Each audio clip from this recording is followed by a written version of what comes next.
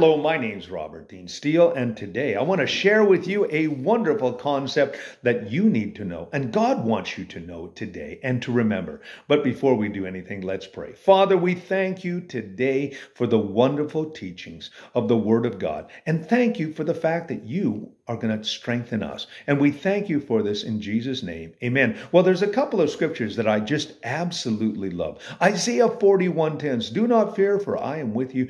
Do not be dismayed, for I am your God. I will strengthen you. I will help you. I will uphold you with my righteous right hand. And then, of course, Paul says in Philippians chapter 4, verse number 13, that we can do all things through Christ who strengthens us.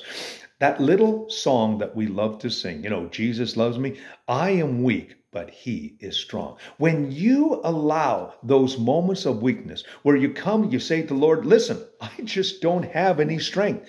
That's when the Lord promises that he's going to strengthen us. He's going to help us. He's going to uphold us with his righteous right hand.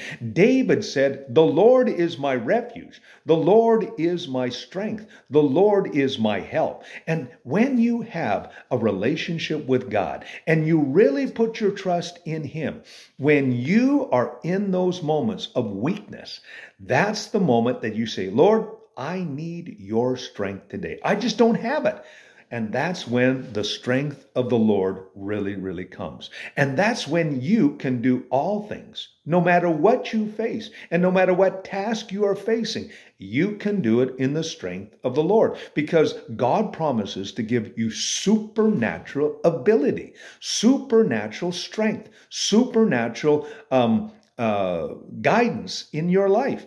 And isn't it wonderful to know that you're not alone in this journey of life, that you actually have someone walking along with you? I often think of the poem called Footprints in the Sand, where you have this analogy of two individuals walking on the beach. But every once in a while, the two footprints turn into one. And the query was, well, where were you? He says, I was actually carrying you. God is going to carry you through to victory today. And he's going to give you the strength that you need, but you need to ask. James 4:2 says, you have not because you ask not. So in those moments of weakness, in those moments of anxiety, in those moments of uncertainty, ask the Lord for his strength.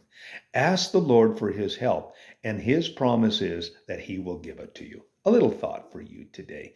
My name is Robert Dean Steele. Father, today, let us know that we have the strength of the Lord. We have his mighty power, that resurrection power available to us now. And we thank you for it in Jesus' name. Amen. Well, if you like what you've been hearing, of course, I encourage you to press the like button and subscribe to my YouTube channel. My name is Robert Dean Steele. You have yourself a great and godly day.